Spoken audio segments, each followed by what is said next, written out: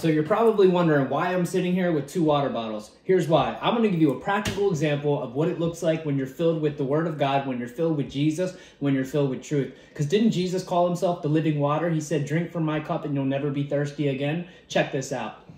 This is how a lot of people live. They pour themselves out, but they never fill themselves back up. They're not filled with the truth. So what happens whenever the trials come, whenever the tribulations come, whenever they get tested by the fire, what happens?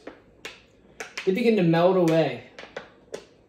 They begin to get saturated with the flames. And now all of a sudden they're injured, they're hurt, they're offended, they're afraid, they turn their back on God. But then the people that actually are filled with the Word, filled with the truth, filled with Jesus, when the fire comes and they get tested and things come against them, nothing can harm them. It doesn't matter how long the flame's there. It doesn't matter how long the fire is trying to burn them. They cannot be touched. Doesn't mean that trials won't come. It just means it will handle them differently. Fill yourself today with the truth. Fill yourself with the Word. And if you're not born again, ask Jesus to come into your heart and let him change you from the inside out, because that's what he desires. Love you guys.